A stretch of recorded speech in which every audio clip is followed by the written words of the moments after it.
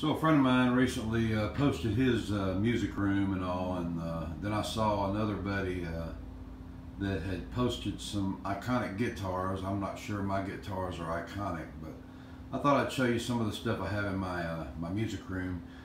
These are Elvis TV Guide covers. A few years ago they offered them in the hologram, and so I had these framed in red velvet, which I think are pretty cool. Those are holograms, of course, and then these have some hologram effects to them, and I guess they all do.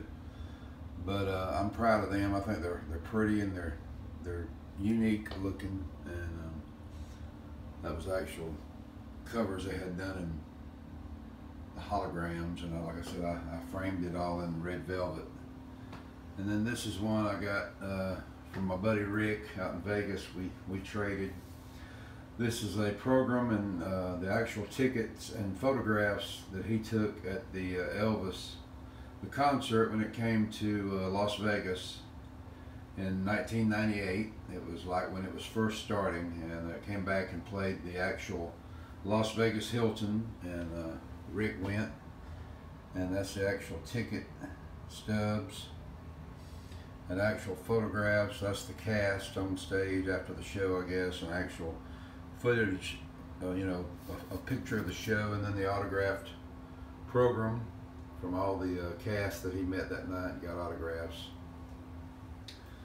This is a poster picture my cousin Donna made. She's a, see if I can get a better shot of it. Well, she's a professional photographer, and I did a show back in 2006 with Willie Nelson and Ray Price and Don Helms, and anyway, I was lucky enough to be able to open that show, and these are photographs she took from that show at the amphitheater, and it was a show that was put on for Hank Williams Sr.'s birthday back in 2006, and she was nice enough to make that poster for me, which I appreciate greatly. This is another picture from when Elvis the concert went to Finland, and I think my buddy Rick got that for me also, if my memory serves me correctly, and I'm proud of that. It has a special place in my music room here. Now coming over here, these are some of the stars that I've been lucky to meet or get autographs. My friend Rose Vegas Waters got me this autograph from Dick Clark, which I really treasure this now since Dick is gone. But that was special to have that. And then, of course, my buddy Don Helms, who played steel with Hank Williams Sr. Me and him, I got to do his last 3 tours before he passed away, which was special, and I'll always remember that.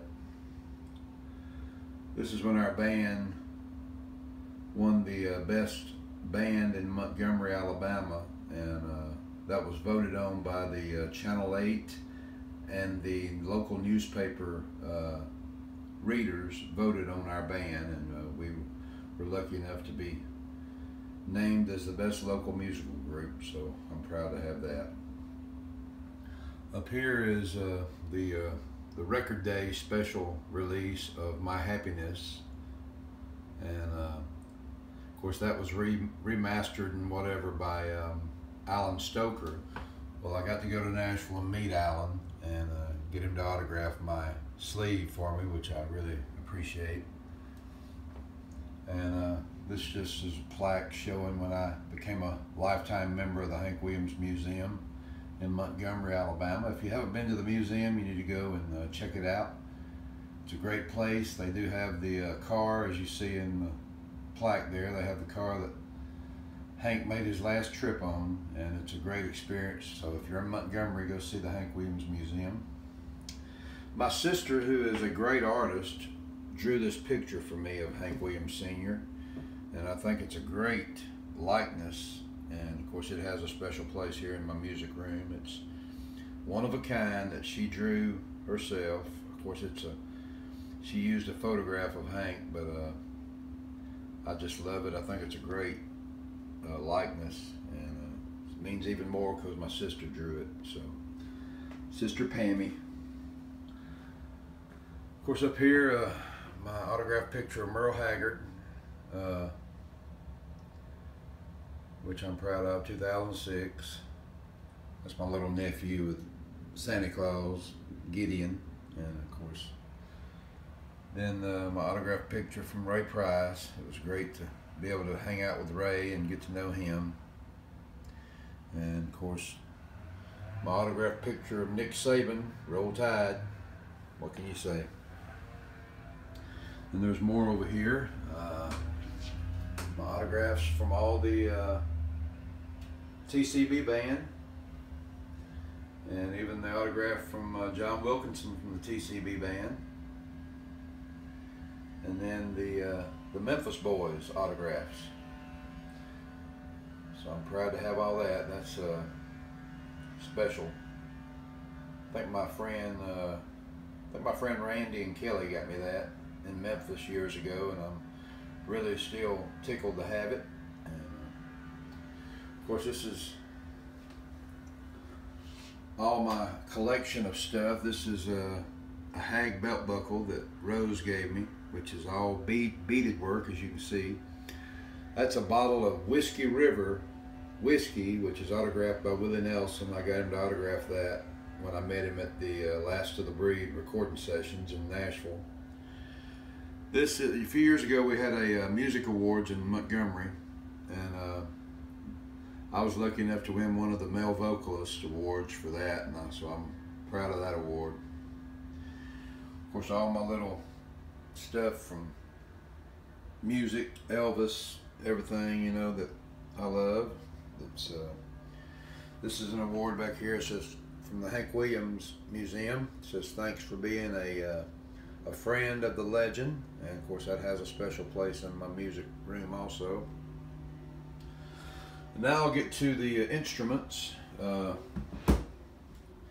First one is down here. Let's see if I can pick it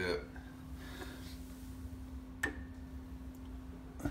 This is a 1935 Gibson mandolin. Of course, it needs some work, but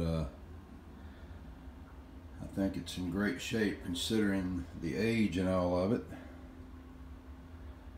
And of course, it's got a split on the headstock there that has been fixed, but I don't know how well. I'd like to have it looked at again by a professional guitar or mandolin maker, make sure everything is good. But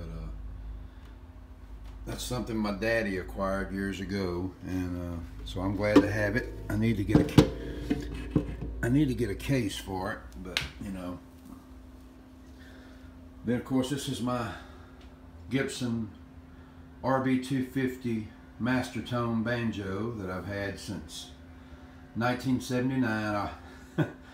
I worked all summer with my daddy at his garage and bought that banjo. That was like one of the first things I ever bought for myself, which I'm proud of, and I just wanted a real good banjo, so I put all my money back every week except like $20 to have lunches, and everything else went toward this banjo, and so I still got it, still love it.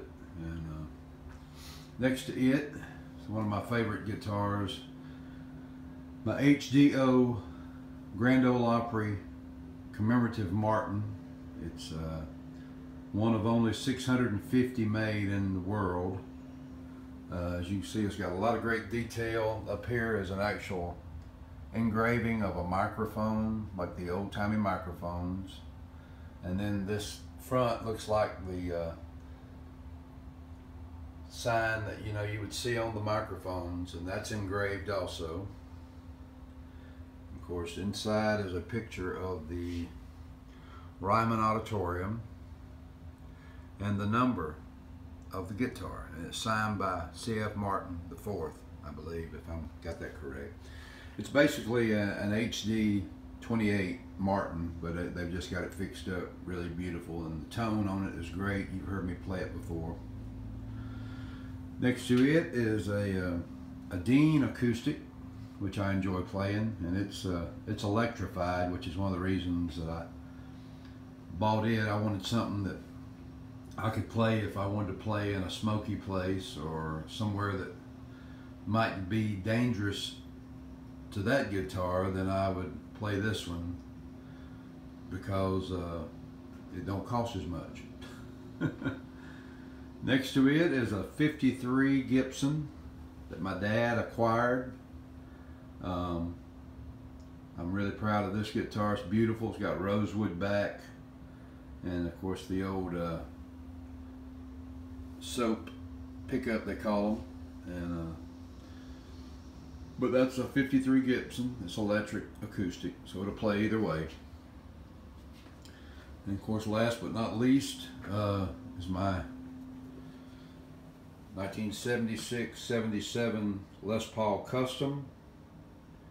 I've had that since my 14th birthday. I've told the story many times about my dad buying that and a Super Reverb amp for me for my 14th birthday, which was unbelievable. I still can't believe it to this day, but I have both still, and they mean a lot to me, a lot of sentimental value.